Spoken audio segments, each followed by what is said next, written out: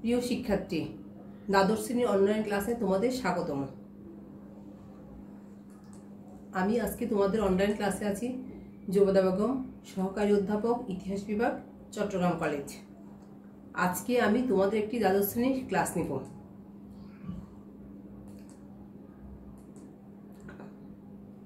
আমরা দ্বাদশ শ্রেণীর ক্লাসে আমাদের ইতিহাস দ্বিতীয় পত্র, আধুনিক বিশ্বের ইতিহাস। আজকে আমাদের আলোচ্য বিষয় হচ্ছে শিল্প বিপ্লব। আমরা এই শিল্প বিপ্লব পড়ার আগে এটা সম্পর্কে এই যে শিক্ষণ ফল তোমরা কি কি জানতে পারবে, কি কি শিখতে পারবে সেটা আমরা একটু দেখি। শিল্প বিপ্লবের প্রেক্ষাপট বর্ণনা করতে পারবে, শিল্প বিপ্লবের ফলাফল ও শিল্প বিপ্লব সংশ্লিষ্ট আবিষ্কারসমূহের নাম বলতে পারবে। এবার চলো আমরা দেখি। প্রথমে আমরা আসবো শিল্প বিপ্লব কি। এখানে দুটো শব্দ, একটা শিল্প একটা বিপ্লব। আচ্ছা, আমরা শিল্প বিপ্লবটাই দেখি। ফরাসি সমাজতান্ত্রিক লেখক অগাস্ট প্লাঙ্কি সর্বপ্রথম শিল্প বিপ্লব শব্দটি ব্যবহার করেন। পরে ইংরেজ ঐতিহাসিক আর্নল্ড টয়েনবি অক্সফোর্ড বিশ্ববিদ্যালয়ে এক সম্মেলনে এই শব্দটি ব্যবহার করেন। তখন থেকে এই শব্দটি ব্যাপক জনপ্রিয়তা লাভ করে। সাধারণত বিপ্লব বলতে আমরা কোনো দেশের সরকারকে উৎখাতের চেষ্টাকে বুঝি। এইরূপ বিপ্লবকে রাজনৈতিক বিপ্লব বলা হয়। আসলে বিপ্লব হচ্ছে কি আমূল পরিবর্তন, কিন্তু এখানে বিপ্লব দুই ধরনের হয়। একটা হচ্ছে সরকারের উৎখাত, একটা হচ্ছে অন্য ধরনের পরিবর্তন। প্রকৃতপক্ষে বিপ্লব কেবল রাজনৈতিক হয় না, অনেক রকম হতে পারে। বিপ্লব শব্দটি কোনো মৌলিক পরিবর্তনকে বোঝায়। যেমন কৃষি সংগঠন ও কলা কৌশলের মধ্যে মৌলিক পরিবর্তন সাধিত হলে তাকে কৃষি বিপ্লব বলা হয়। ঠিক তেমনি শিল্পের সংগঠন কাঠামো ও উৎপাদন প্রক্রিয়ার মধ্যে মৌলিক পরিবর্তন সাধিত হলে একে শিল্প বিপ্লব বলা হয়।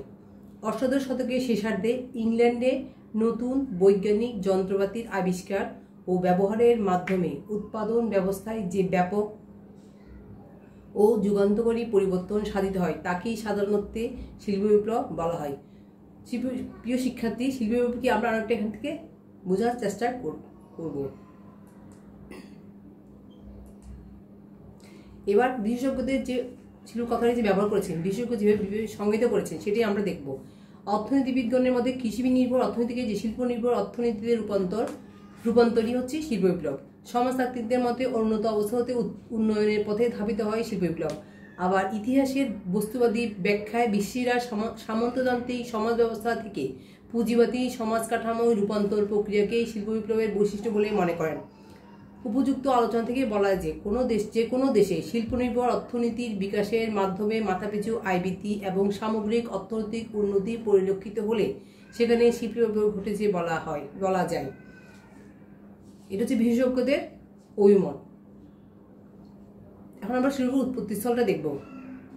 কোথায় সর্বপ্রথম শিল্পটা কোথেকে উৎপত্তি হয়েছিল? শিল্প বিপ্লবের উৎপত্তিস্থল ঘটে ইংল্যান্ডে। ইংল্যান্ডের রাজনীতিক স্থিতিশীলতা, সংরক্ষণ নীতি, বৈদেশিক বাণিজ্য, মূলধন, কতিপয় আবিষ্কার যেমন ফ্লাইং শাটল, স্পিনিং জেনি, পাওয়ার লুম, স্টিম ইঞ্জিন প্রভৃতির প্রভাবে শিল্প বিপ্লব সম্ভব হয়েছিল। কয়লা ও লৌহখনি থাকায় কলকারখানা উৎপাদন সহজ হয়েছিল। বস্ত্রশিল্পের মধ্য দিয়ে ইংল্যান্ডের শিল্প বিপ্লবের সূচনা হয়। প্রিয় শিক্ষার্থী, আমি তোমাদের আরেকটা কথা বলছি যে আবিষ্কারগুলোর নাম আমি তোমাদেরকে বলেছি, সেগুলো আবার তোমাদের ছবির মাধ্যমে দেখাবো। 3 নম্বর হচ্ছে শিল্প। আমরা এখন যাবো শিল্প বিপ্লবের কারণসমূহ। শিল্প কোনো আকস্মিক ঘটনা ছিল না। দীর্ঘদিন যাবৎ শিল্প উৎপাদনের ক্ষেত্রে বৈপ্লবিক পরিবর্তনের প্রস্তুতি চলছিল। অষ্টাদশ শতকের শেষে গিয়ে তা বিকশিত হয়।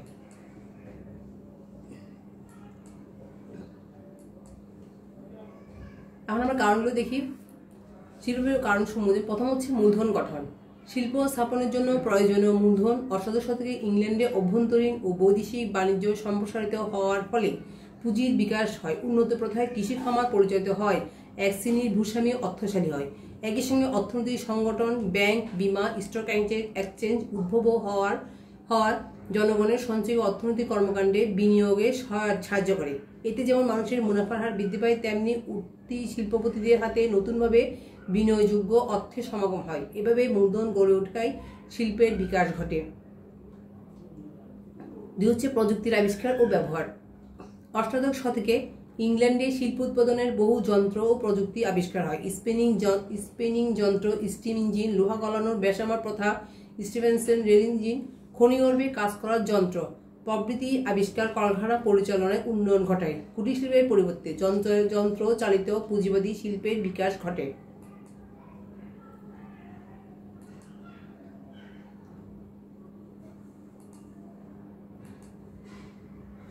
এরপর যোগাযোগ ব্যবস্থা। এই শিল্প বিপ্লবের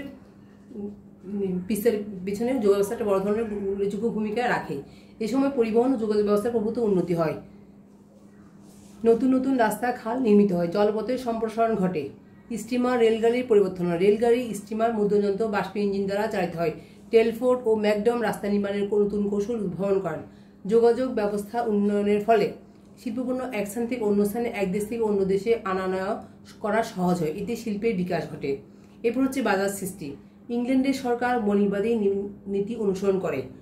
উপনিবেশ স্থাপন, বৈদেশিক বাণিজ্যের সম্প্রসারণ, উপনিবেশগুলোর আমদানি রপ্তানি বাণিজ্য নিয়ন্ত্রণ এবং নানা উপায়ে বাজার সৃষ্টি করে, দেশের অর্থনীতিকে শক্তিশালী করে। উপনিবেশগুলো থেকে কাঁচামাল সংগ্রহ করে আবার ওই সকল দেশে বিক্রি করত। ইংল্যান্ড ছিল বড় উপনিবেশ স্থাপনকারী এবং বাজার সৃষ্টিকারী দেশ, যা শিল্প বিপ্লব বিকাশে গুরুত্বপূর্ণ ভূমিকা রাখে।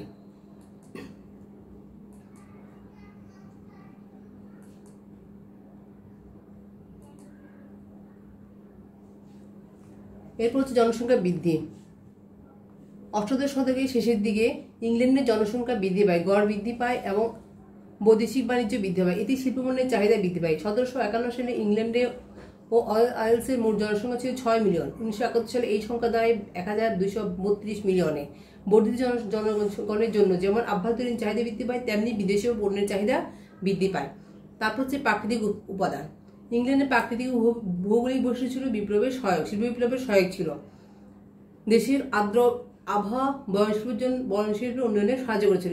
ইংল্যান্ডের যে আর্দ্র আবহাওয়াটা ছিল সেটা কিন্তু বয়নশিল্পের যথেষ্ট উন্নয়নে সাহায্য করেছিল, কেননা এর ফলে কাপড় বুননের সময় সুতো সেজে দিত না। মাটির নিচে কয়লা ও লোহার অপরন্ত সঞ্চয় এবং কয়লা ও লোহার খনিগুলো কাছাকাছি থাকায় এগুলো আহরণ সহজ হয়েছিল। দেশের খালগুলো এবং বিভিন্ন নদ নদীকে যুক্ত করায় জলপথের উন্নয়ন হয়েছিল, সহজ হয়েছিল। কৃষি বিপ্লব ছিল শিল্প বিপ্লবের অন্যতম প্রধান কারণ, কেননা কৃষি বিপ্লবের ফলে কৃষিতে উৎপাদন বৃদ্ধি পায়, এতে শিল্পের কাঁচামাল প্রচুর পরিমাণে পাওয়া যায়, আর কাঁচামাল হল শিল্পের উৎপাদনের প্রধান হাতিয়ার। তাহলে যে কারণ, প্রত্যেকটা কারণ কিন্তু এটা গুরুত্বপূর্ণ। অনুকূল পরিবেশ পরিস্থিতি। ইংল্যান্ডের আর্থসামাজিক ও রাজনৈতিক অবস্থা শিল্পকে ত্বরান্বিত করেছিল। সেখানে ছিল ও সংস্কৃতির মুক্ত পরিবেশ।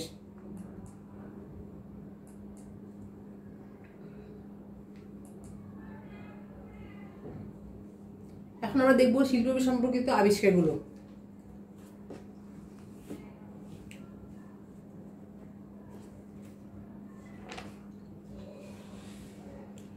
যেমন অষ্টাদশ শতকে কয়েকটি বৈজ্ঞানিক আবিষ্কারের ফলে শিল্প জগতে অভূতপূর্ব পরিবর্তন সাধিত হয়েছিল। বৈজ্ঞানিক ও শিল্প সম্পর্কিত আবিষ্কারগুলো হলো কলের মাকু, spinning jenny, water frame, mule যন্ত্র, পাওয়ার লুম, স্টিম ইঞ্জিন, গ্যাস বাতি, লেদ মেশিন, সিড্রিল মেশিন ইত্যাদি। আমরা এই ছবিগুলো একটু পরে আমরা এই শিল্প সম্পর্কিত যে ইয়েগুলো আবিষ্কার, ছবিগুলো আমরা দেখব। এগুলোর আবিষ্কারের জন্য কিন্তু শিল্প বিস্তারে সহায়ক হয়েছিল। এই পর্যায়ে আমরা শিল্প বিপ্লবের ফলাফল। তাহলে চলো আমরা একটু শিল্প সম্পর্কিত যে আবিষ্কারগুলো হয়েছিল, যে আবিষ্কারগুলোর উপর ভিত্তি করে কিন্তু শিল্প নবজাগরণ সৃষ্টি হয়েছিল, সেই আবিষ্কারগুলো আমরা একটু দেখি।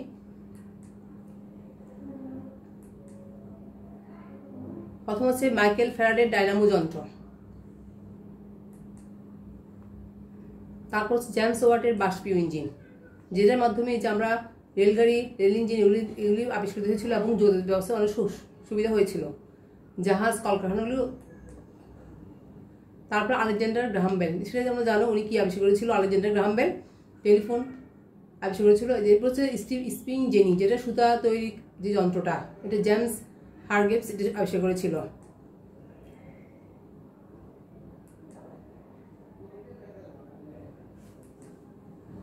এরপর সিড্রিল মেশিন, আমি একটু তোমাদের বলেছি সিড্রিল মেশিন। এরপর হচ্ছে স্টিম ইঞ্জিন।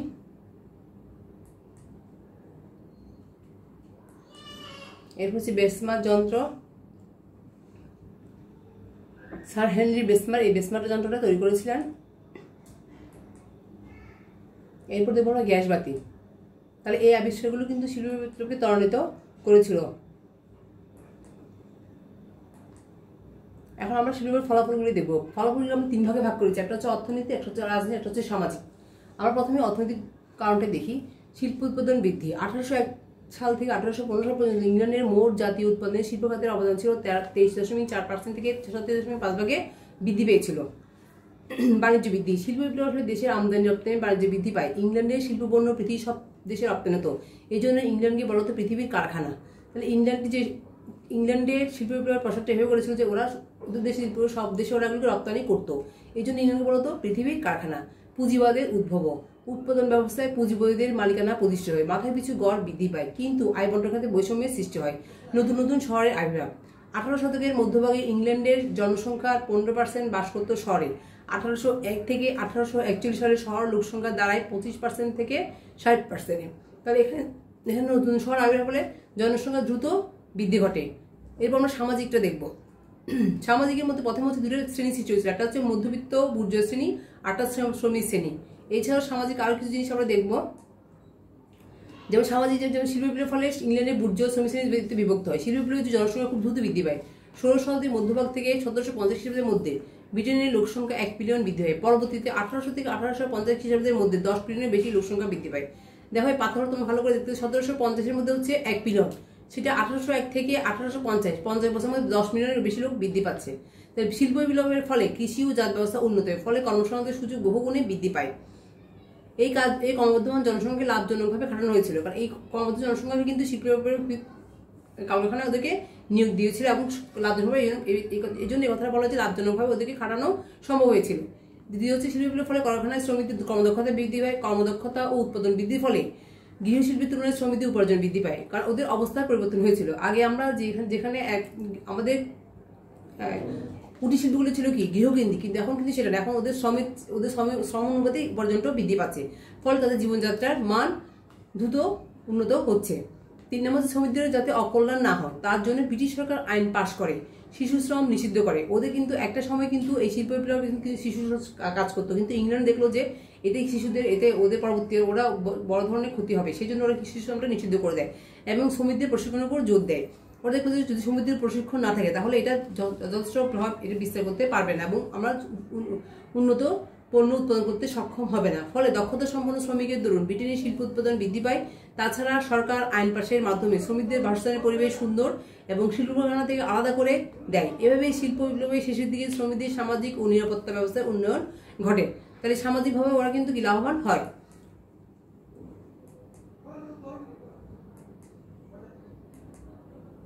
এরপর আমরা দেখবো যে রাজনীতির ক্ষেত্রে কি ধরনের প্রভাব বিস্তার করছে। রাজনীতিতে ভূস্বামী অভিযোগে এক চিটের ক্ষমতা লোপ পায়, রাজনৈতিক ক্ষমতা কমে পুঁজিপতিদের হাতে চলে যায়। 2 হচ্ছে শ্রমিক শ্রেণী ট্রেড ইউনিয়ন আন্দোলন শুরু করে, এই লক্ষ্যে শ্রমিক দল গঠিত হয়। এই ট্রেড ইউনিয়নের পরিপ্রেক্ষিতে কিন্তু শ্রমিক দল গঠিত হয়। শ্রমিক শ্রেণী ধর্মঘট আন্দোলন ইত্যাদির মাধ্যমে মালিকদের নিকট তাদের দাবি পেশ করে, ফলে নিম্নতম মজুরি, শ্রমঘণ্টা, বাসস্থান, বীমা প্রভৃতি আইন পাশ হয়। এক পর্যায়ে শ্রমিক শ্রেণী ভোটাধিকার লাভ করে। তারপরে দেখো 3 নম্বর হচ্ছে শিল্প বিপ্লবের ফলে নতুন শহর গড়ে ওঠে, অনেক পুরাতন শহর ক্ষয়প্রাপ্ত হয়, এতে জনসংখ্যার ঘনত্বে ব্যাপক রদবদল হয়।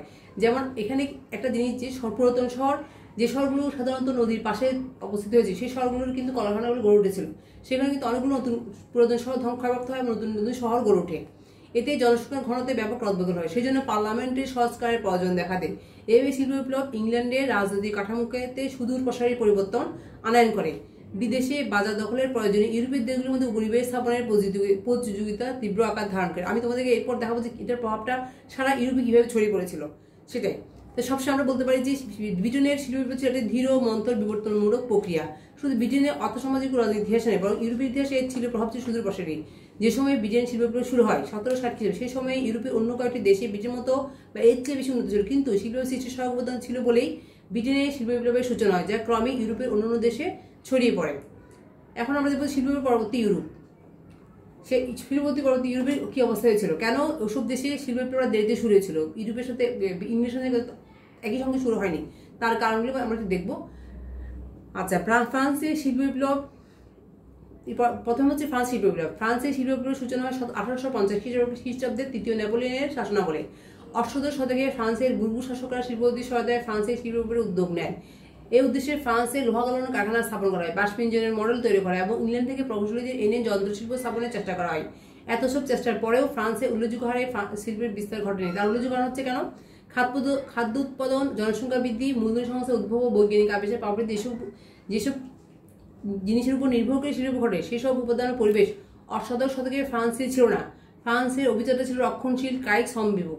তারা মেইন হচ্ছে কারণ হচ্ছে ফ্রান্সের অভিজাত যারা ছিলেন তারা ছিল কি কায়িক শ্রমবিমুখ এবং কি রক্ষণশীল।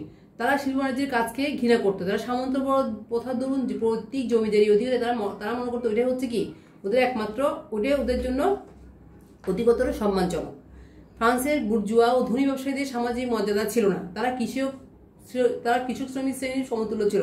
এই জন্য ফ্রান্সের সামাজিক পরিবেশ ও মধ্যযুগীয় মানসিকতা শিল্প বিকাশের প্রতীকী ছিল। 3 নম্বর হচ্ছে ফরাসি বিপ্লবের ফলে, আমরা তোমাদের এর আগে ফরাসি বিপ্লব পড়েছিলাম, ফরাসি বিপ্লবের ফলে ফরাসি উপনিবেশগুলো হাতছাড়া হয়। কাঁচামালের সরবরাহে উৎপাদিত পণ্যের বাজারজাতকরণে বাধা পড়ে। তার ওদের এই যে ওই উপনিবেশ থেকে তো কাঁচামালগুলো সংগ্রহ করা হতো এবং বাজারজাত করতো ওই এলাকাগুলোতে, সেই কারণে কিন্তু এখানে ফ্রান্সে ওদের শিল্প বিপ্লবটা দেরিতে ঘটে। এরপর আমরা দেখবো আরেকটা হচ্ছে রেলপথের বিস্তার না হয়, বৈজ্ঞানিক যন্ত্রপাতি আবিষ্কারের বিলম্ব ঘটায়। কিন্তু ফ্রান্সে শিল্প বিপ্লব বিস্তার সম্ভব হয়নি, অনেক দেরিতে। এটা বিস্তার হয়েছে কিন্তু অনেক দেরিতে।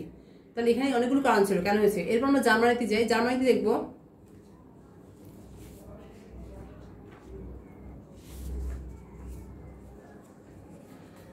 যা 1815 সালের পূর্বে জার্মানিতে শিল্পখণ্ডের প্রচুর বাধা ছিল। জার্মানি ছিল অনগ্রসর কৃষিপ্রধান দেশ। জার্মানি ছিল সমস্যা সংকুল 38 রাজ্যে বিভক্ত এক কৃষিপ্রধান দেশ। তদুপরি কেন্দ্রীয় কোনো শুল্কনীতি না থাকায় এবং বিভিন্ন রাজ্যের শুল্ক হারে অসম থাকায় শিল্প উন্নয়ন বাধাগ্রস্ত হয়। তারপর 2 নম্বর হচ্ছে কেন্দ্রীয় মুদ্রা না থাকায় এক অঞ্চল অন্য অঞ্চলে পণ্য রপ্তানিতে সমস্যা দেখা দেয়। 3 নম্বর যোগাযোগ ও পরিবহন ব্যবস্থা ব্রিটেনের মধ্যে গড়ে না ওঠায় জার্মানিতে শিল্পের অগ্রগতি মন্থর হয়। 5 জার্মানির কোনো উপনিবেশ মূলধনের অভাব এবং জার্মানির কোনো উপনিবেশ না থাকে শিল্প উৎপাদনের প্রেরণা জার্মানিদের মধ্যে দেখা যায়নি। এটা হচ্ছে এখানে কেন এই প্রথমে হচ্ছে ফ্রান্সে, এরপর জার্মানি, এরপর আমরা দেখবো রাশিয়ায়। তাহলে এইসব দেশে কেন শিল্প দেরিতে ঘটেছিল? রাশিয়া ছিল এক অনুন্নত কৃষিপ্রধান দেশ। রুশ দেশে নিরক্ষর হার ছিল বেশি, 80% লোক ছিল কৃষিজীবী। রাশিয়ায় দেরিতে শিল্পায়ন শুরু হওয়ার অন্যতম কারণ ছিল দক্ষ মজুরের অভাব। যার সরকার আইন শৃঙ্খলা সমস্যা ও বৈদেশিক যুদ্ধ নিয়ে ব্যস্ত থাকায় শিল্প ব্যবসায়ের উন্নতির দিকে সরকারের নজর ছিল না। সর্বোপরি রাশিয়ার আন্তঃশুল্ক ব্যবস্থা ও মূলধনী সংগঠনের অভাব শিল্পায়ন বিলম্বের অন্যতম কারণ। ইতালিতে শিল্প বিপ্লব। আমি যদি বলি ইতালিতে কেন দেশ হয়েছিল, অষ্টাদশ শতক পর্যন্ত ইতালি ছিল প্রধান কৃষিপ্রধান দেশ। এই শতকে ইংল্যান্ডে শিল্পের প্রভাব ইতালিতে প্রত্যক্ষ প্রভাবে পড়ে। তাহলে 1800 রেলপথ নির্মাণ ও শিল্পায়নের ইতালিতে রেলপথ নির্মাণ ও শিল্পায়নের প্রণয়তা পরীক্ষিত, কিন্তু উপযুক্ত কয়লা ও লোহার অভাবে বৃহৎ শিল্প গড়ে তোলা সম্ভব হয়নি।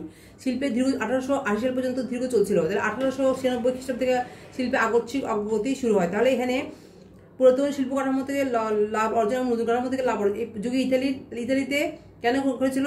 তা এদের যে জীবনযাত্রার মান হ্রাস করে মানুষের জীবনযাত্রার মান হ্রাস না করে শিল্পের প্রসার ঘটে, যা ইংল্যান্ডের ক্ষেত্রে ঘটেনি। ইতালির শিল্পের অগ্রগতিটা বৈশ্বিক বৈদেশিক লেনদেনের ভারসাম্য রক্ষা করা।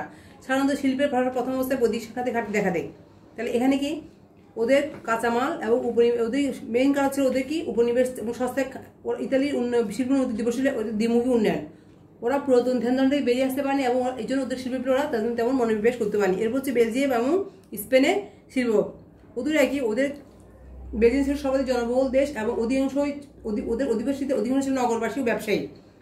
তাহলে বেলজিয়াম এবং রেলপথ এই সম্প্রসারণ ইংল্যান্ডের তুলনায় বেলজিয়াম হচ্ছে অগ্রগতি ছিল অধিক, কিন্তু এই জন্য এবং বেলজিয়াম শিল্পের মূল উন্নয়ন সরকার এখানে। তাহলে এখানে কি হচ্ছে 1830 খ্রিস্টাব্দে স্বাধীনতা হওয়ার পর কয়লার যুগন জাতীয় তৎপরতায় বেলজিয়ামের শিল্পের সূচনা করে, তার সাথে ইংল্যান্ড তুলনা করা যায়। কিন্তু তাহলে ইংল্যান্ড এবং বেলজিয়াম কিন্তু পরপরই শুরু করেছিল।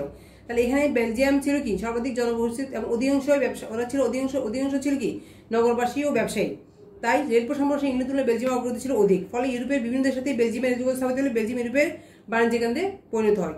এরপর স্পেন হচ্ছে কি 16 শতকে স্পেন উপনিবেশ স্থাপনে এগিয়ে সম্পদ ধারণ করার কোনো প্রয়াস স্পেনে ছিল না। ফলে শিল্প বিপ্লব ঘটনার মতো আত্মসমাজ ভিত্তি স্পেনে গড়ে ওঠেনি।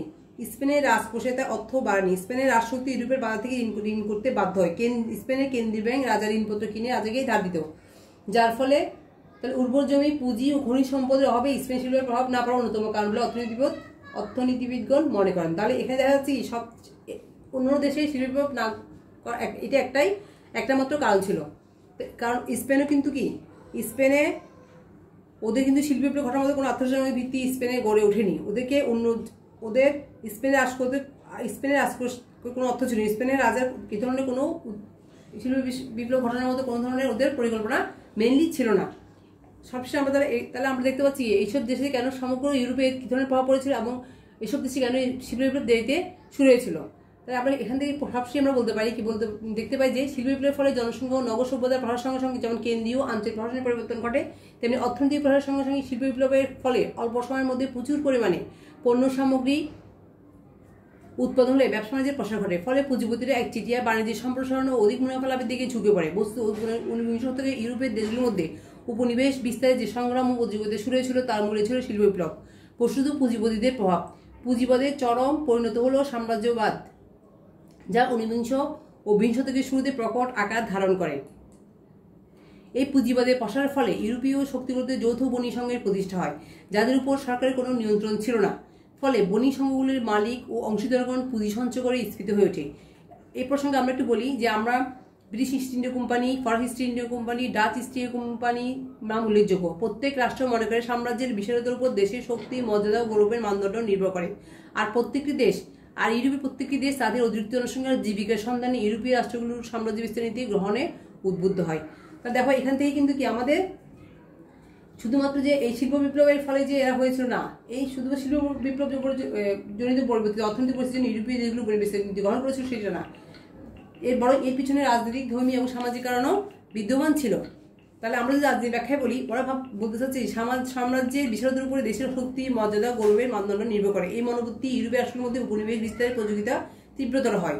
পাশ্চাত্য সভ্যতা খ্রিস্টান প্রচারের মনোভাব তাদের উপনিবেশ স্থাপনা আগ্রহী করে তোলে। প্রত্যেক দেশের উদ্বুদ্ধ জনসংখ্যার জীবিকার সন্ধানে ইউরোপীয় রাষ্ট্রগুলোর সাম্রাজ্য বিস্তারের নীতি গ্রহণে উদ্বুদ্ধ হয়। তাহলে আমরা এখান থেকে কি শিখলাম? শিল্প বিস্তারের কারণ, ফলাফল এবং ইউরোপীয় মহাদেশের প্রভাব বা ইউরোপীয় মহাদেশে কি ধরনের ফলাফল পড়েছিল।